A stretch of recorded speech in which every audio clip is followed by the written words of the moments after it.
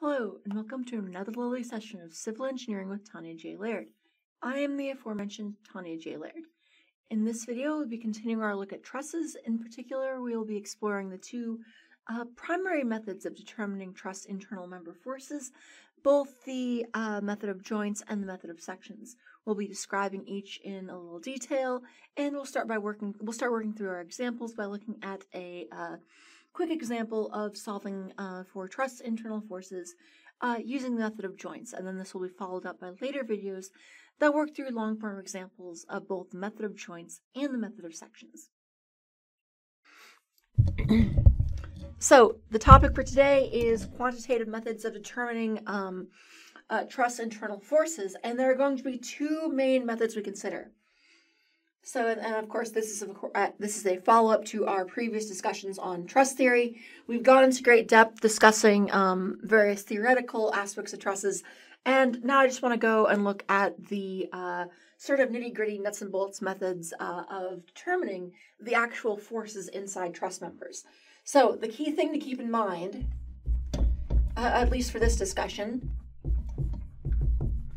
the key things from theory. I know we had 2-hour-long lectures on truss theory, but what I really want to cover, or what's going to be most useful for our mathematical approach, where we actually solve for the internal forces in trusses, there's two things we need to keep in mind. One, all truss members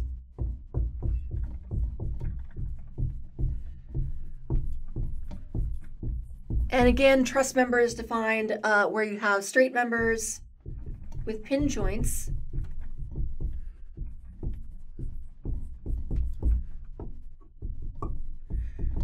and loads applied only at joints.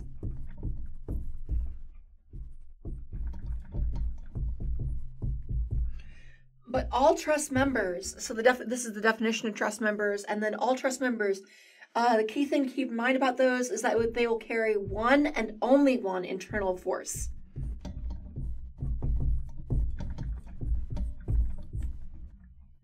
And that is an axial force, which will be either tension or compression. And as a reminder on sign convention, for this analysis, we'll be treating tension as positive and compression as negative. So tension will be positive and compression will be negative. So that's one important thing to keep in mind. And then the other one that I really want to look at is determining whether finding whether a truss is determinate. So whether a truss is determinate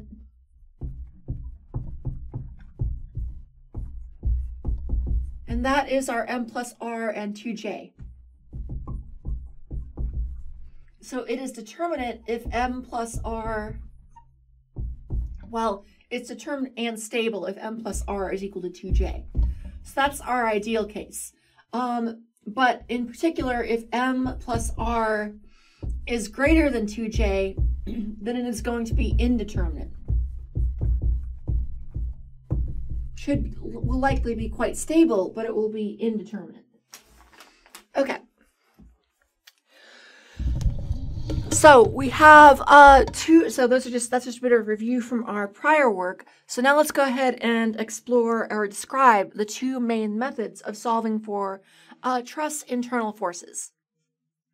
So methods of solving trusses, or I should say analyzing trusses.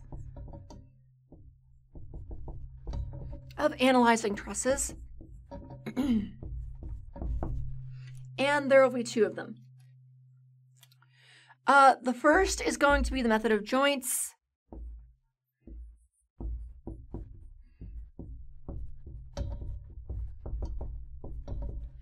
And in the method of joints, the way we will solve this is by sort of drawing the truss in an exploded view.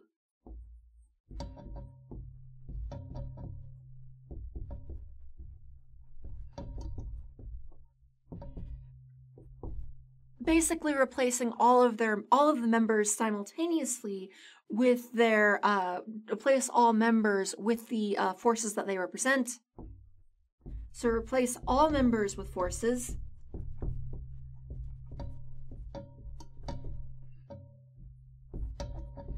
So we're going to replace all members with the forces they represent, and then solve for the forces. And then solve using just repeated sum of forces x and sum of forces y on each joint.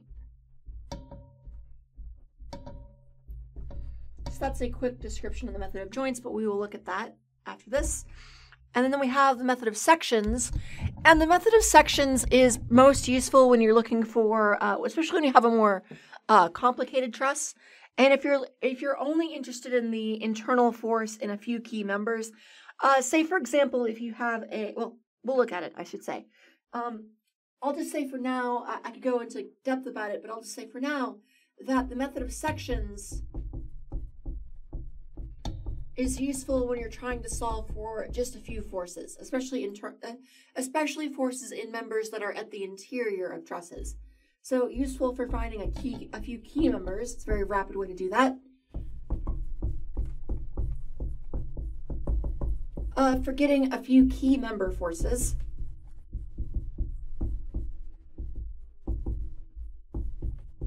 And just like it is implied, we will cut a section of the whole truss.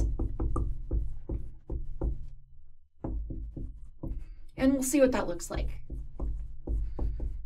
Of the whole truss, and then analyze.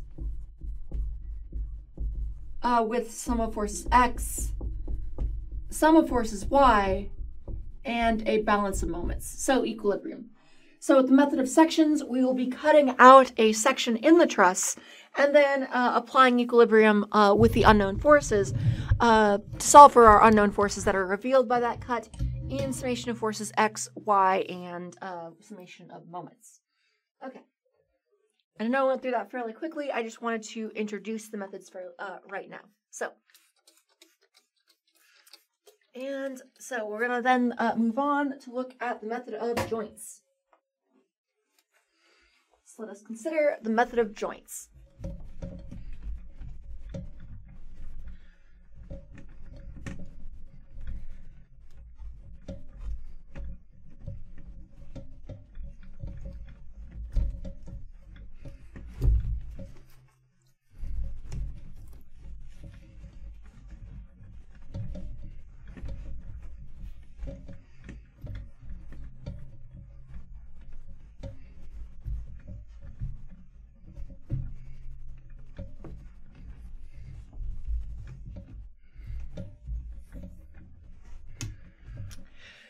All right, so let's consider the method of joints.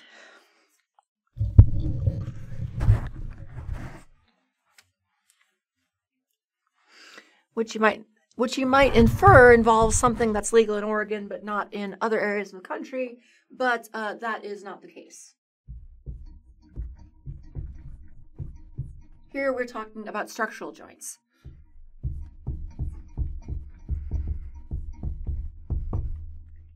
Got to get that deadpan delivery. Anyway, so method of joints. Again, we will be drawing the truss in exploded view.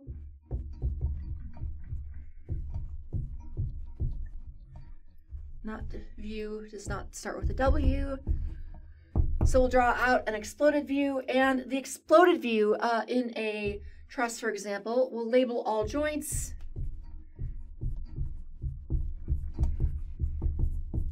And I usually simply assume tension for all forces. That's usually the best way to do that. So I usually just assume tension on all internal forces. And then if I get a negative in my analysis, I simply know then that I have a negative force, or in other words, I have compression. And it will be acting in the direction opposite the tension would act. So I usually assume tension, which again is our positive internal force. And then we'll apply sum of forces x, sum of forces y to each joint. And often, though, it will be useful to, you can apply global equilibrium to solve for reactions if possible. Often that is beneficial. So apply global equilibrium to solve for reactions first. And that is especially useful if you have just 3 reaction forces. And so I can say, especially if R equals 3. If you have 3 reactions, you know that your truss is going to be externally determinate. In other words, you can solve for all of the external reactions using only a single free body diagram of the truss as a whole. And so it's very easy to directly solve for the reactions that way. Knock those out and then have a starting point for your equilibrium with your method of joints. So if I ever have just 3 reaction forces, I'll usually start my method of joints by by looking at a global free body diagram first. Although I think it may help to illustrate this with a simplified example, a relatively simple example.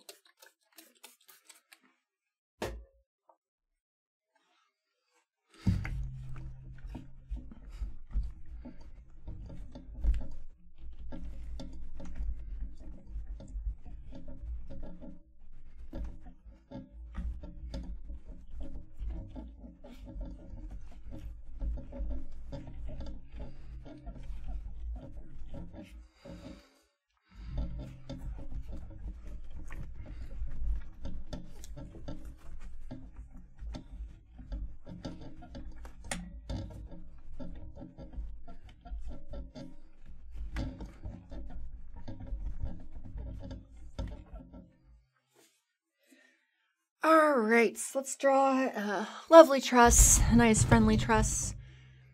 Just like happy trees, just a happy truss. Oh, get that out of the way here. Okay. So let's say you have a truss. Oh, let's do just a simple sort of pentagonal truss. Something like this. Actually, I might trim this a bit. This is not quite the shape I'm going for. Want it a little taller. Not quite that long because I'm trying to do so that would be better for a bit more lengthy example. But here I just want to work through something relatively simple. And then follow up in our example videos looking in depth at these. So let's say you have a relatively simple truss. Start with a square.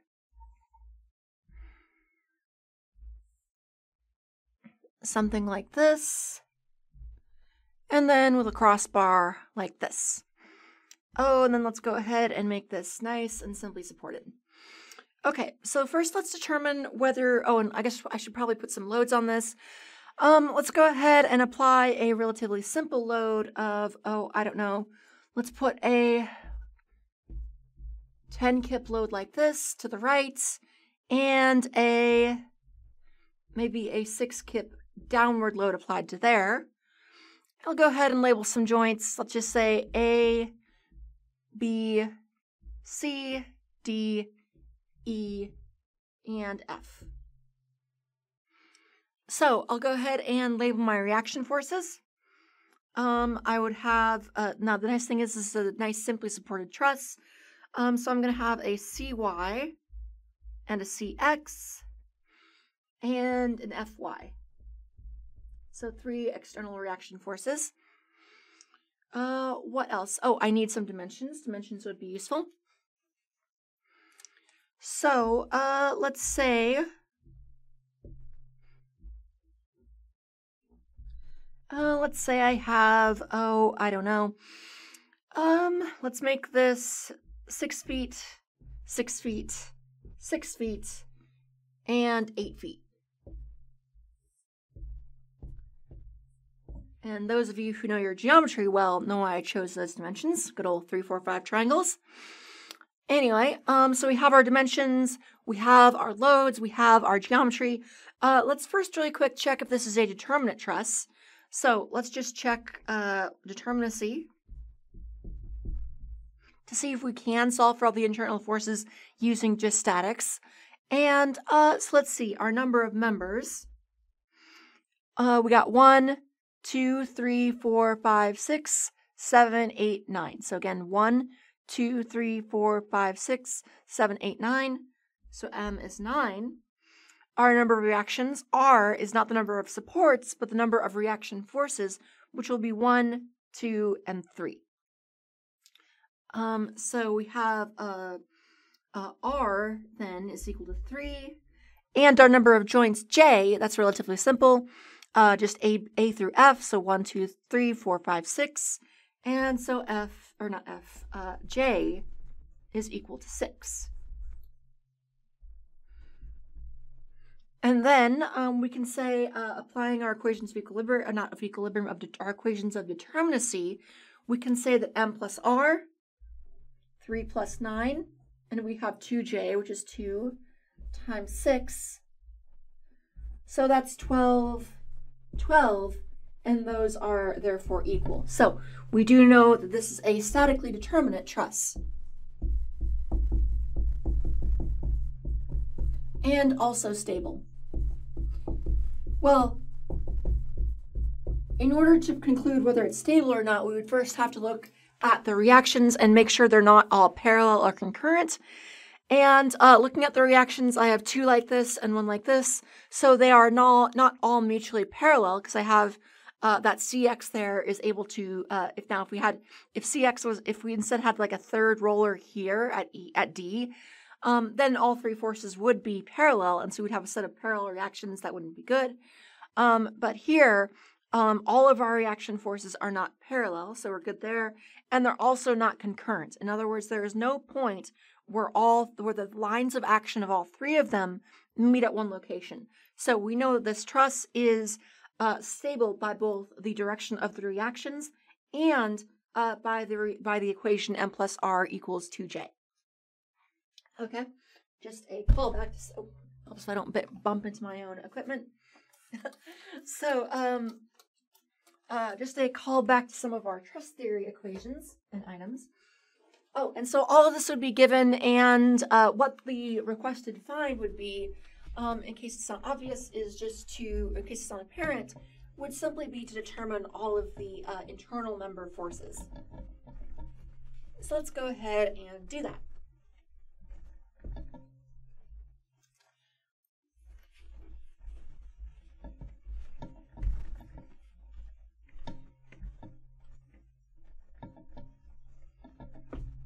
So I want to find all of the internal member forces in this truss.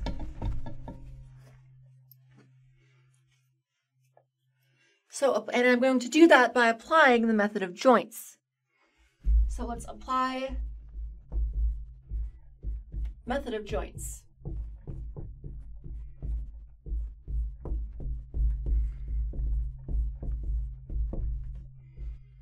So let us apply the method of joints. Now, the first thing I'm going to do is, there's one of these members here that is really sticking out to me, and that is member AD. And there's something special about that member. Any of you recall what that might be? Okay, just a call back to some of our end discussions yesterday. This is one of those members that is a special force condition. See, at member AD, I have 2 members, member CD and DE, that share the same line of action. In other words, I have a situation like this, basically rotated at an angle. So it's like I had member C, joint D, member CD, and member DE, and then joint A. I have one continuous member, or one member with the same, 2 sets of members with the same line of action, and then I have a third member coming into that member AD, and I have no other forces applied to that joint. And what that means by the equations of equilibrium is that AD is a 0 force member.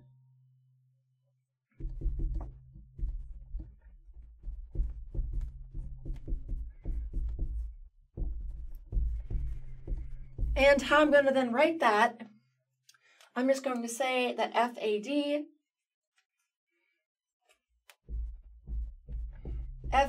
then has zero force carried within it. Again, that's just a property of whenever you have a pin joint and two members that continue through the joint, and then a third member framing into that with no other members and no other forces present, member AD is then a zero force member. So I know the force in member AD is 0.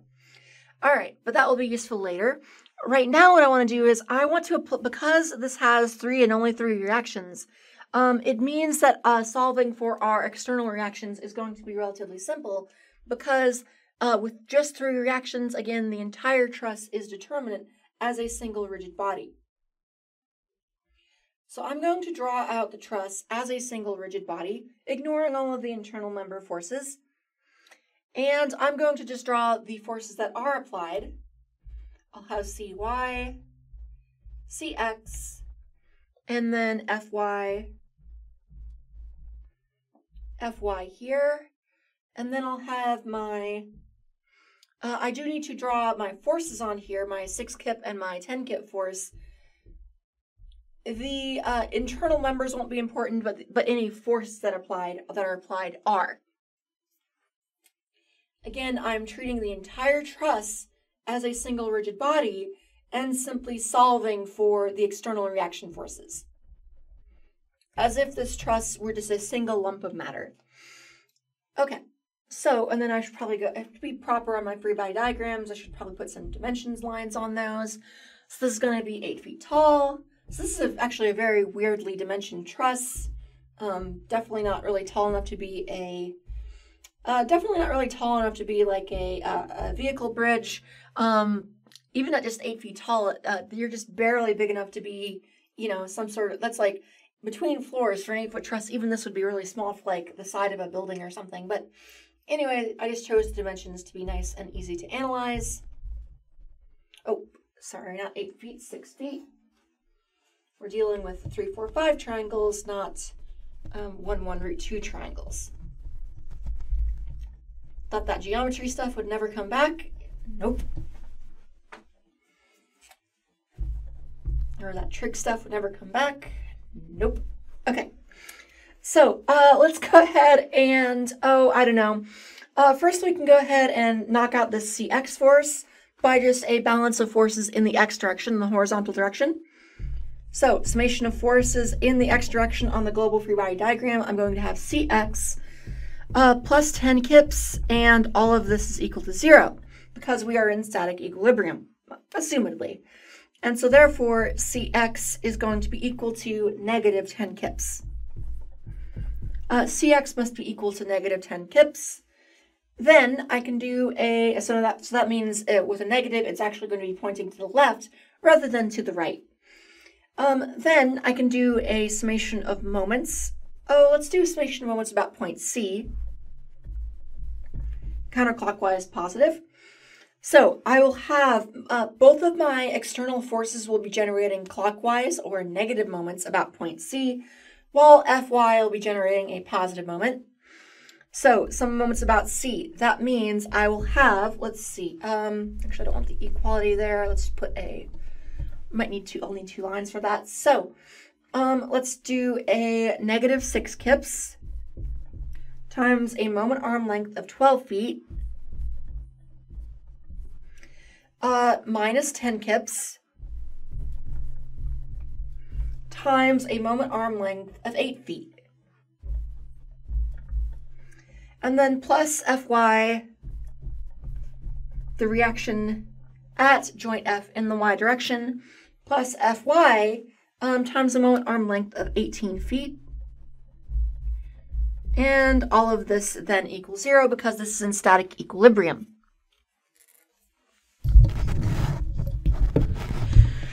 All right, so let's see, Fy then. 18 times Fy is equal to, so 6 times 12, if I know my math, that is 72 plus 80. And I'm just going to throw that in my calculator because caffeine hasn't quite kicked in yet. I might be able to do that mental math if I thought really hard about it, but oh wait, no. Actually, wait, is that going to be divisible by 9? That will be let's see, that will be 152. So that's not even divisible by 3. So never mind. Can't do that one really too well in my head. Maybe if I thought about it for a little bit longer. But anyway, that is 8.44 kips. Now, I would not have been able to do that one in my head. So again, 72 plus 80 divided by 18 is 8.44 kips. We have our Fy force.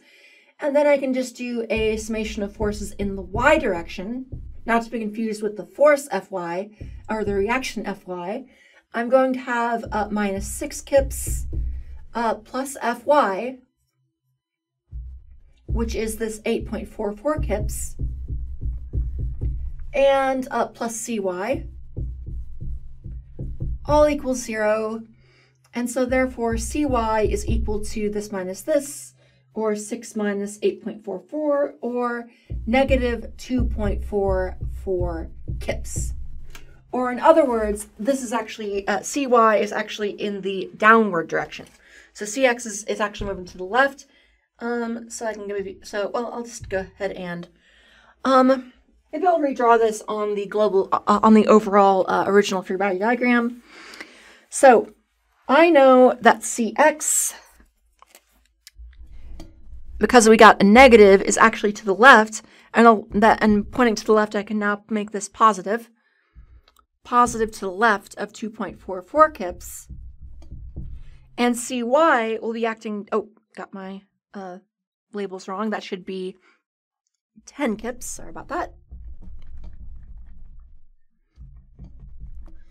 That should be 10 kips. So this is 10 kips. So Cx is 10 kips to the left. And Cy actually acts downward rather than upward.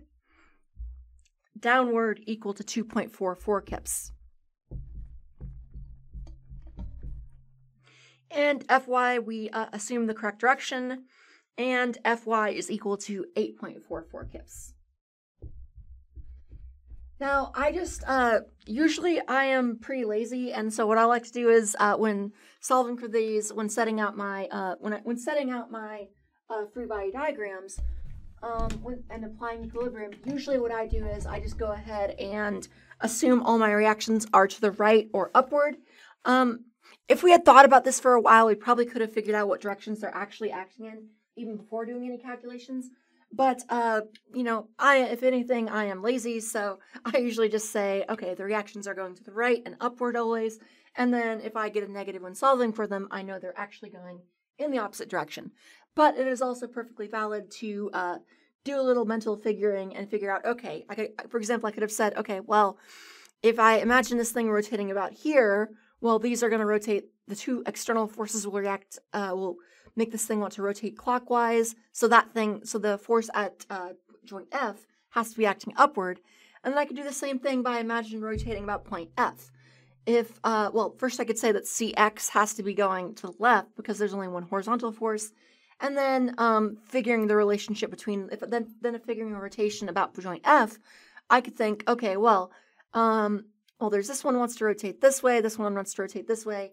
In this particular one, I guess there's no easy way to do it without doing at least some basic calculations. But anyway, that's 6-1, half dozen the other. The important thing is that we now have our reaction forces, so we can go ahead and start solving for our internal forces.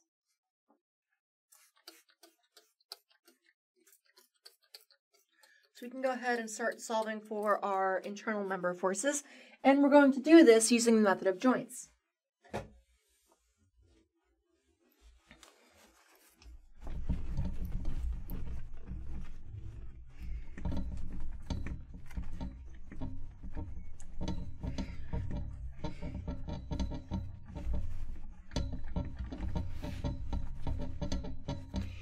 And when I say draw the truss out in exploded view, we could do one, well, there's different ways to do that. You can do it as one giant global free body diagram, or you could do it as a series of smaller diagrams. I think I'll do kind of both in this example.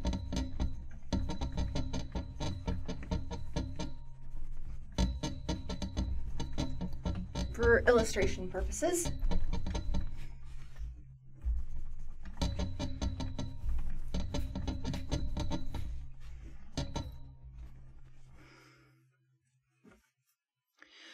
Okay, so I'm going to simply draw all of my joints as circular pins. And so I'm going to, including joints like C. Now, this does not mean that there is a roller at C. It just means there is a pin at C. The pin above the roller, or the pin above the pin, if you want to think of it that way.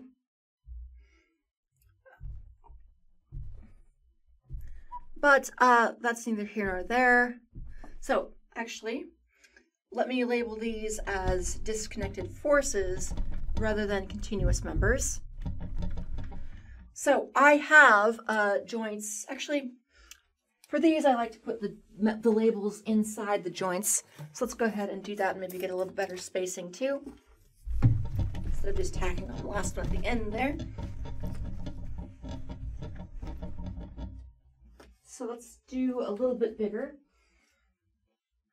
So let's say we start with that square, like this. Oh, that looks a little better. And then the forces acting on these. Oh, let's go ahead and put some labels on this. A, B, C, D, E, and F. And F. Okay, so the forces here, I know I have my external forces of 6 kips downwards, 6 kips downward, and 10 kips to the right. And then I have my reaction forces as well of, let's see, I'm going to have a downward force here of 2.44 kips. And then a force to the left of 10 kips.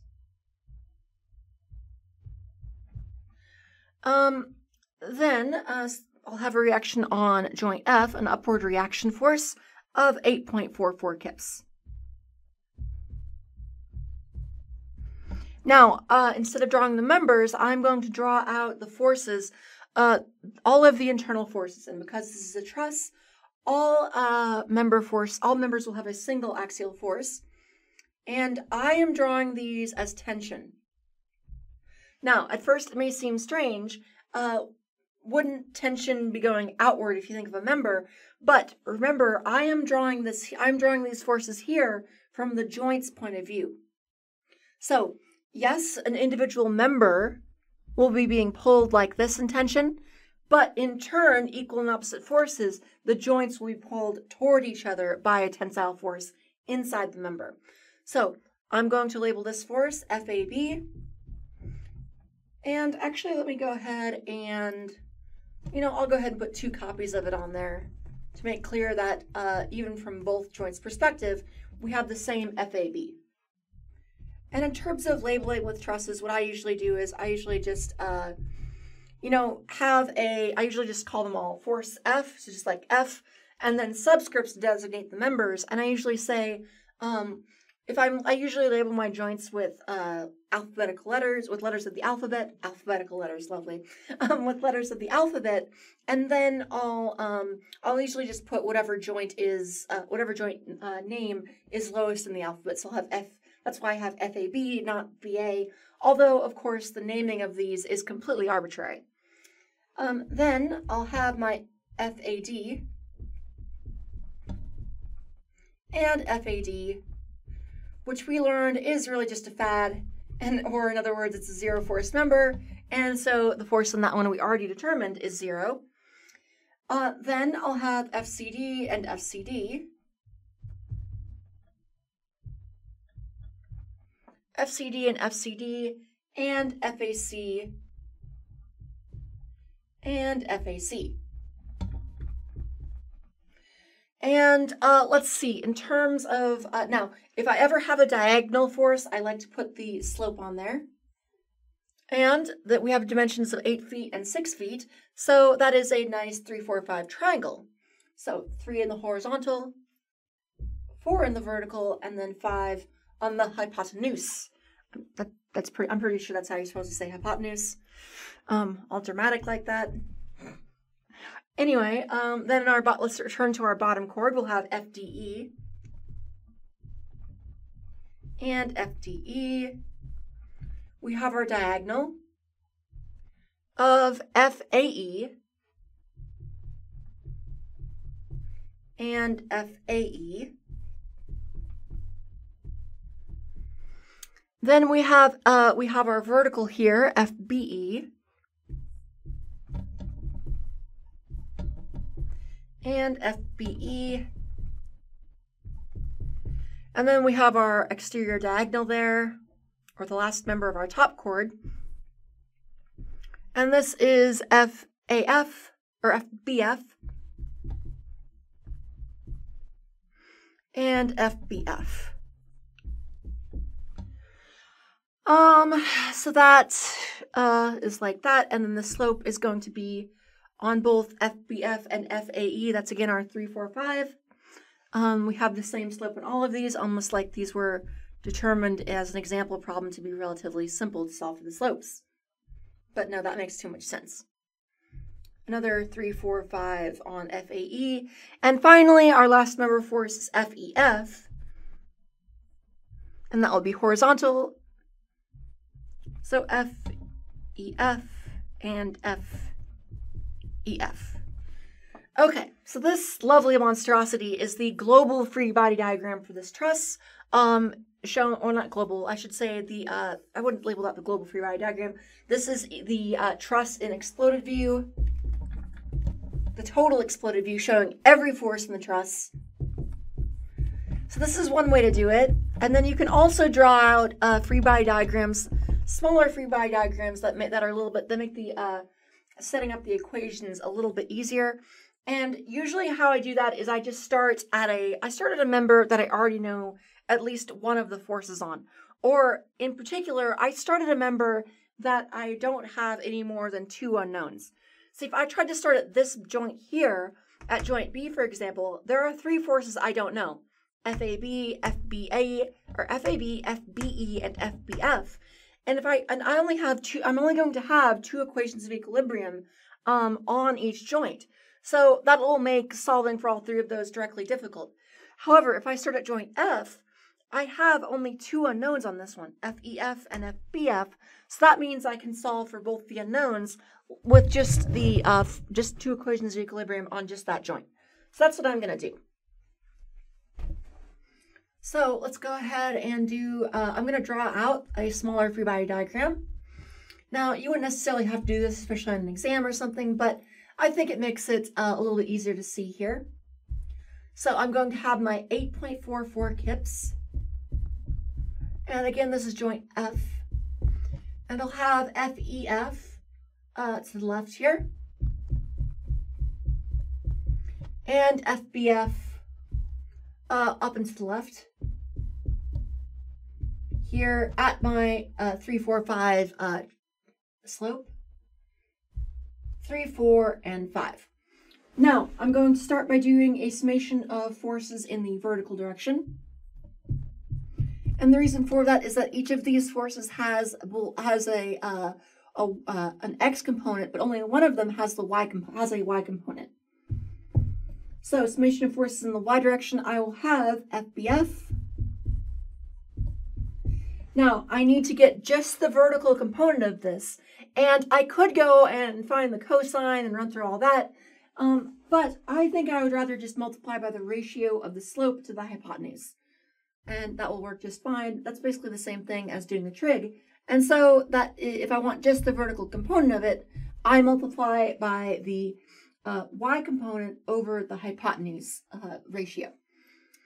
Okay, FBF, like that. And then I will have plus 8.44 kips, and that all equals 0. So then FBF, the force in member BF, is going to be equal to 8.44 kips times 5 over 3. And that will come to, let's see, throwing that in my calculatron. Oh yes, questions?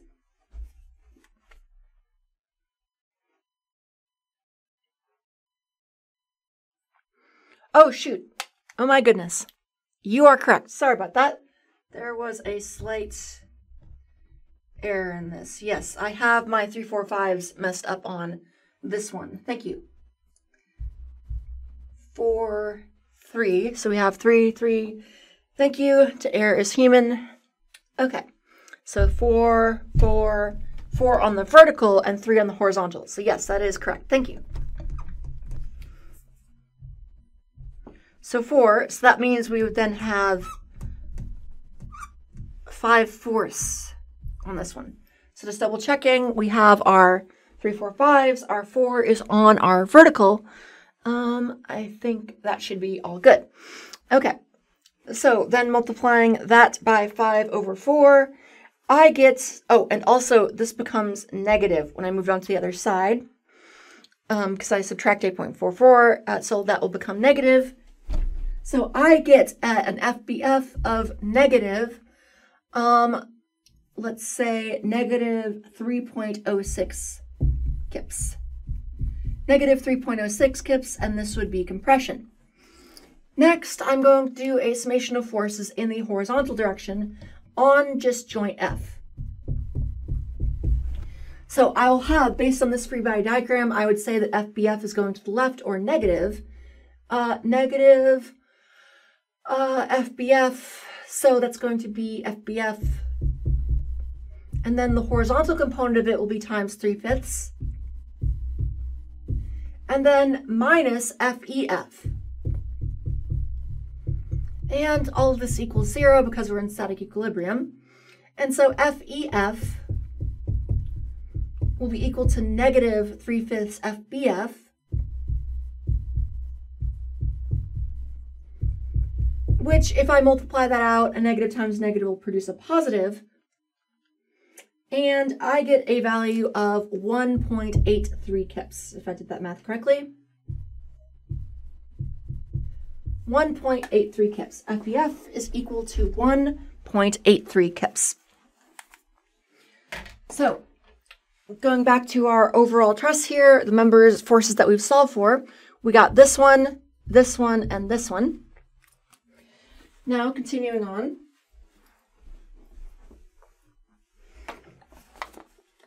So again, we know it's statically determined. I can go ahead and do some writing here. We'll move on to a different joint. And maybe we'll do joint C. That looks like one where we'll also just have 2 unknown forces.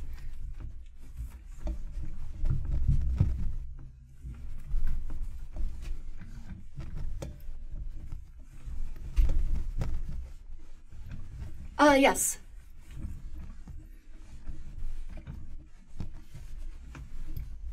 Uh-huh. Yes. Oh, yeah, that is a very good question. Let me see. Oh my goodness. Another lovely error. That's why you multiply by the correct number in your calculator. Sorry about that. So that you are correct. That should actually be negative 10.6 or 10.56. Helps if you select the correct number in your calculator.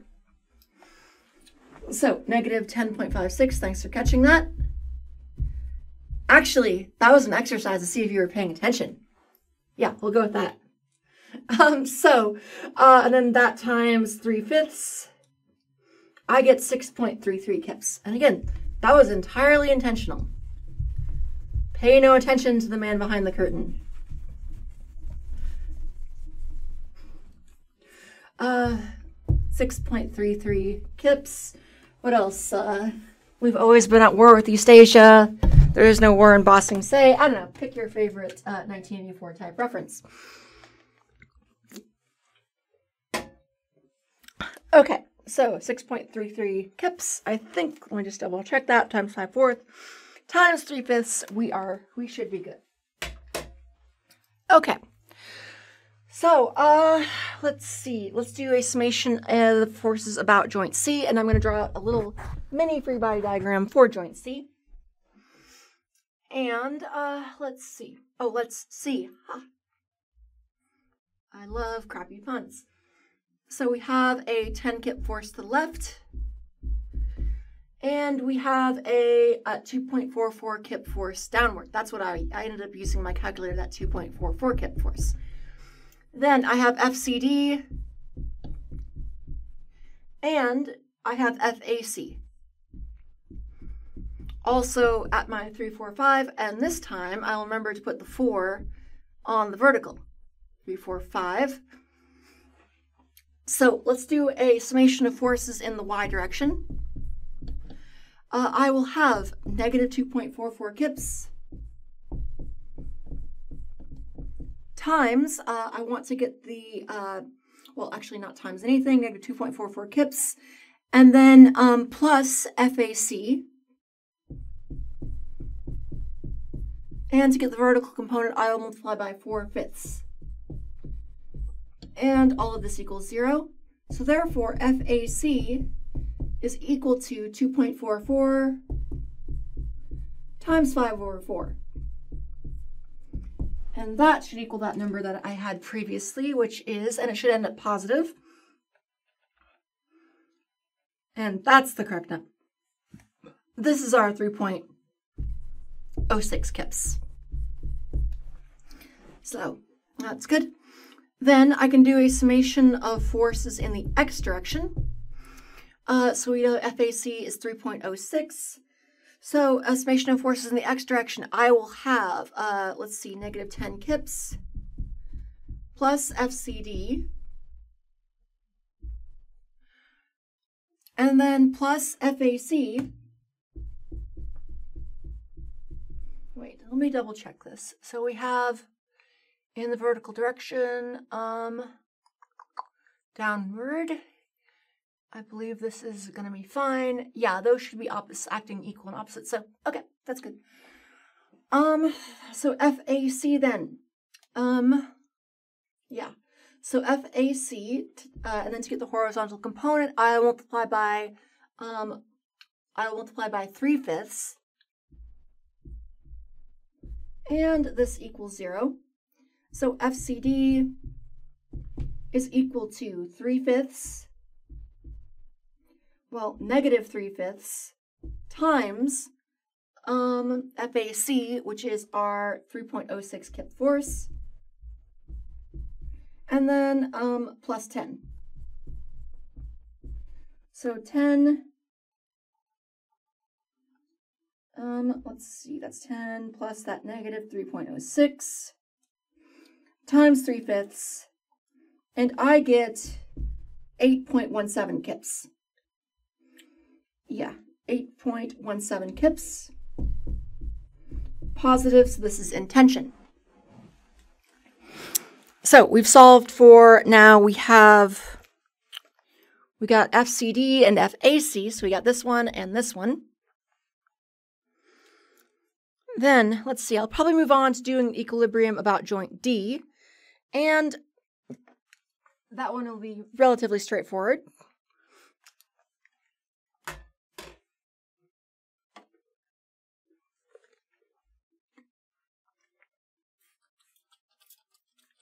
And I do want to finish this example out today. I know we may go a little bit past our couple minutes past our class end time. If you need to scoot out, that's fine. This will all be posted on the course website. I just want to wrap up this one example right now. And as a reminder, I'll be posting some more long-form examples on both the method of joints and the method of sections.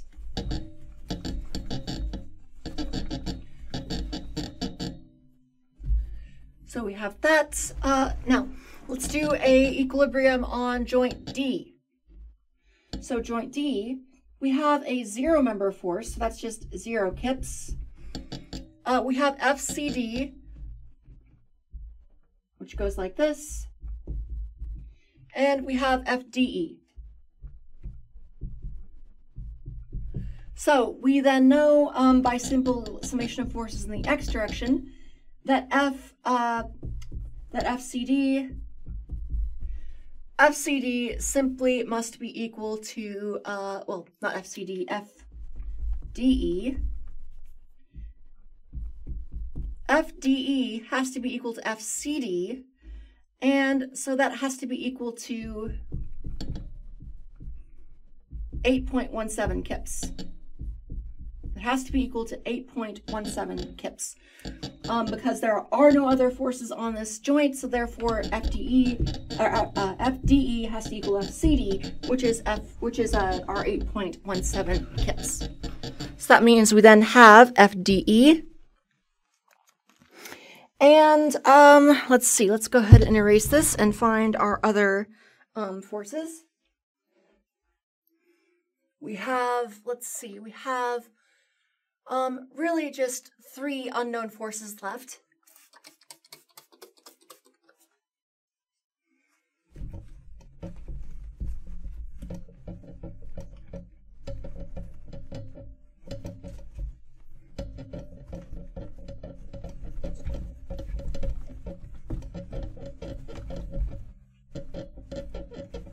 Actually, maybe I will wrap up here to be on time. I will just describe how to finish this example, and then in our example videos, we'll work through a bit more long form examples. Okay, so I guess I will wrap up here, and what I'll say is, so our unknown forces we still need to get are going to be FAE, FBE, and FAB. And to get those, you're just going to get, I would go next to joint A, apply equilibrium about joint A to get AB and AE. Then I'd move on to joint E, and I could quite easily, just by summation of forces in the vertical direction, get FBE. But I think this overall illustrates the process of the method of joints. All right, that'll do it for now. This concludes our lecture where we're looking at the just introducing the method of joints and the method of sections are 2 primary methods for solving for truss internal member forces. So, and as a reminder, in follow-up lectures, we'll be looking at, I'll post some follow-up lectures where we look at some long-form examples of both the method of joints and the method of sections, and perhaps even looking at maybe an example or two of solving for zero force members. Anyway, if you have any questions, feel free to leave them in the comments below. Like, comment, subscribe, etc. to make the robots happy, and hope you found this video a little bit informative, enjoyable, or at least a little bit useful. So be on the lookout for those next videos, or if you're watching this much later on, they'll be in the Structural Analysis 1 playlist. Regardless, look forward to seeing y'all again soon, and as always, thank you.